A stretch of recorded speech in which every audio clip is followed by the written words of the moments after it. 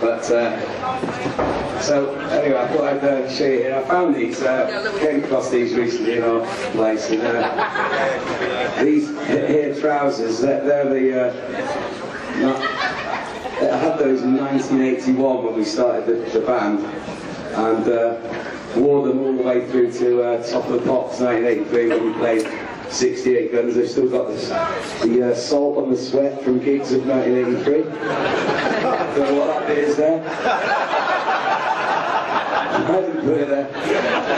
And as you can see, they were well worn and patched up many times to make it across all the tours that we did. But so I might even wear them tonight because I could probably still get in them now. And this is the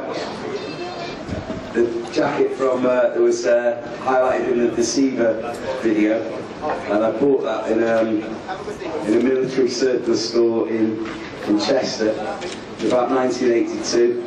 In fact, thinking about it, I bought it before. I had it in '81, and it's got medals on it, and it was a bit of inspired by the sort of 60s psychedelia period of when we were writing things like Billion Steps, and we saw lots of pictures of Pete Townsend wearing medals in the pop art explosion in the 60s, and the back of the jacket, in this jacket, the front itself, featured on the 1983-84 EP, part of the Counter-Attack collection. And when before we made it as a band, I used to wear this going out in Rill. And my dad used to take me into town, and I had this on, and some black trousers with a red stripe down them that Eddie Madon wore later in life. And I used to have a bugle strapped to my waist as well. Honestly. And cowboy boots with spurs on. And my dad used to drop me off in Rill. He goes, "I'm not dropping you off in the high street," just like that. He goes, "I'll drop you on the other side of Bell Road Bridge in the car park in the dark, and you can walk in, but I'm not being seen with you looking like that with my mates in town." And once I went to the golf club with my dad, dressed like this, and in Ridland Golf Club, and my Uncle Tony was there, my dad's brother, and he said to me, he goes, "All the members of the golf club don't like the way you look, Mike." And I said, "Well, all the alarm fans don't like the way you look, mate."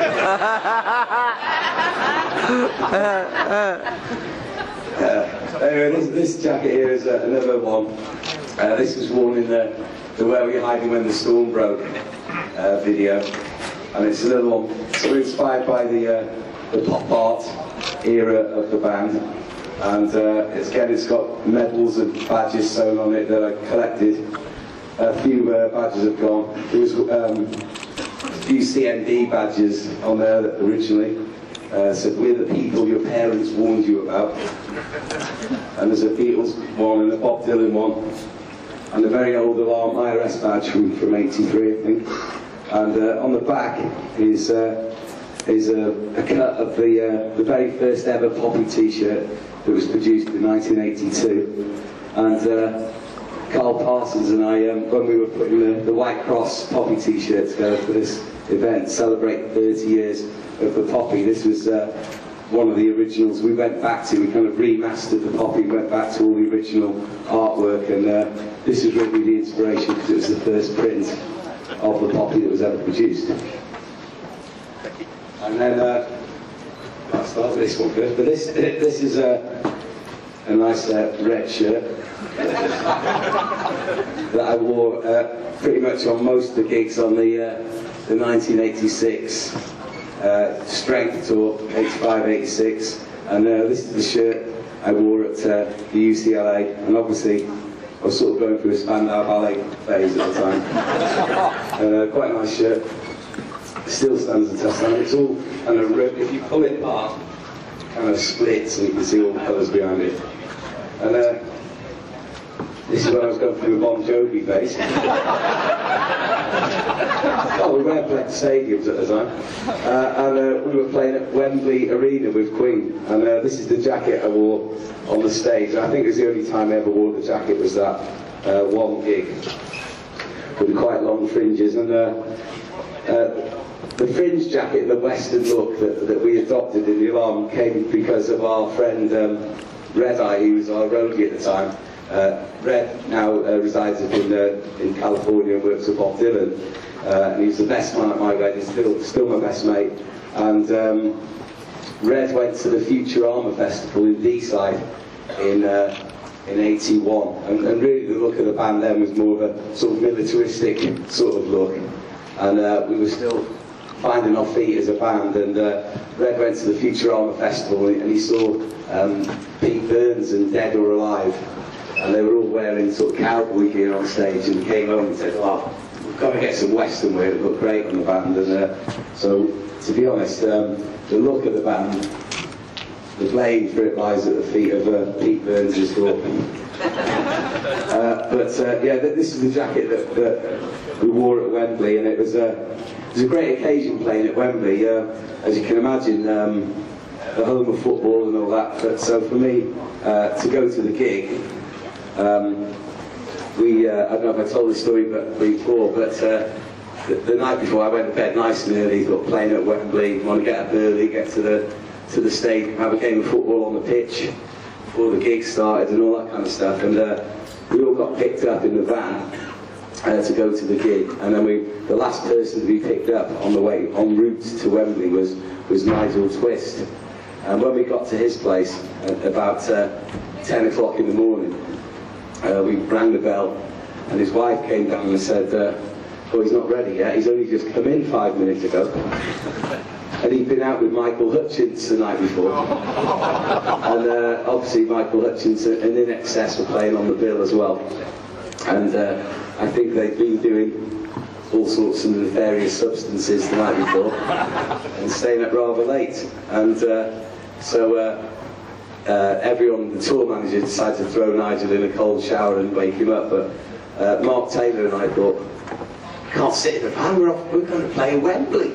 So we jumped out of the van and got on the tube and went to the Wembley Way station, and we walked down Wembley Way, and it was fantastic with all the Status Quo fans and the Queen fans and the Alarm fans, all with poppy flags, all wishing us luck on the way into the gig. And it was a great way to experience the event firsthand. And we walked down the Wembley Way, as I said, got to see the Twin Towers, and we walked in, got a football, went straight down the other end and smashed one in the back of the net. And the gig was pretty good too. So, and then this jacket is another in the line of fringe jackets that I like to sport from time to time. And this is one that I wore on the Raw album period, and also wore this jacket. It's the last jacket that I wore with the original lineup in the Alarm back in '91 at the Prestatyn Academy. So quite a lot of history in that jacket as well. And then here we go, we've got, bring us up to date, is a combat jacket that I've had for many, many years, and this has seen me through a lot of life. And every time I've gone on an adventure, I've had it stitched with where I've been, from Mount Fuji Rocks in 2010, and Kilimanjaro, Peru, Snowdon, Everest, they're all there, stitched into the jacket. And that comes out from time to time when I'm on Love of Strength duty. And so guitars, this is, you've seen this before, this is my Jetson guitar that I bought in Woolworths in Rill, when there was such a thing, and it was put, sticking up at the time with "I Love Noel Edmonds," "Resistance is Futile," and some television, Johnny Jewel, and "I'm Stranded by the Saints," and even a sticker from the Ratasnore Magicus Stranglers album. It says "includes free single." Very generous of the Stranglers, isn't it? And that's the guitar that I played in the toilets with O'Malley, rest in peace. And we played that guitar, was seen when we played with the Buzzcocks and the Clash in Eric's in 1977, and it was the beginning of a lot of things. You might even see it in the vinyl film, because when we were recording the soundtrack for the vinyl film, we needed Sarah Shutman, the director, who had actually seen the Toilets play and went out with Glyn, the bass player, And I'll tell you about that coincidence when before we watched the film. And she said, I need some punk classics in the film. And so I said, well, they were going to have things like The Clash in there and all that sort of stuff. And I said, why don't I re-record the Toilet songs that have never been heard before properly? And so we used this guitar to make the vinyl soundtrack, or some of it anyway. And where's James? There he is. James, my friend here. I said, when I used to play this in 1977, I used to have a little distortion, so I used to plug into the guitar. And it wasn't on the floor, it used to literally plug in the guitar and the lead would come out of it to the amp. And James said, I've got 4 of those. And of course, but when they got there, all 4 of them didn't work. But by the time we took them apart, we got 1 to work. And it was the instant sound of 1977, and when you get to see the film vinyl, you will see and hear the sound of this guitar in all its glory. But from electric guitars, moved onto acoustics with the alarm, and this is one of the first alarm guitars that was based on this one, which is a replica of the very first ever alarm guitar. This was the original one is with my friend Rob Bevis, who was was our first ever proper fan, and he was a huge 17 fan. And Rob was from Northolt in London, and he came to see us play at a gig in the Music Machine in 1979, and followed us through our mod period, playing with The Secret Affair, and the Purple Hearts, and the Circles. And Rob was actually heartbroken when we changed the name to The Alarm and went and changed our style, because he was a big mod fan, and but he got to like The Alarm when he saw it live in the end. And Rob has the original of this guitar, which is an Angelica, and he keeps it safe, and he's coming later on tonight. And this was a copy I made for last year's gathering, and recreated all the stickers that are on there. And the stickers on this guitar, that one there says Polygram Studio, the grey one, is when we did some alarm demos in 1982. And the green one there, PCL SU, Backstage Pass, that was from the Polytechnic of Central London. And that was when we played a gig with the Jam, the Right to Work march through London, and we supported the Jam in there with acoustic guitars. And the only difference in the look of this guitar from the original is that I realised that I put that green sticker on the wrong way round to the original, for those who like factoids.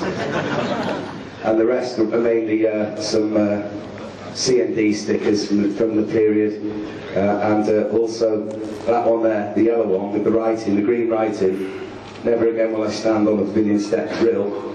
That was written by Eddie MacDonald himself in the day. And that guitar there was the one that, when it looked all clean and nice, Dave Sharp came to my mum's house and asked my mum if he could borrow the guitar, and he's the one that took it away and put all the pickups in it, and mutated it into the electric instrument. And we did that because we felt that in translating our songs from guitar to the band, playing them on electric guitars, something was being missing, we were missing something. And so the idea of amplifying the acoustic, that we could still stay true to the spirit of the songs we were playing, and by playing an acoustic rather than electric, it changed the way we thought about the way we played guitars.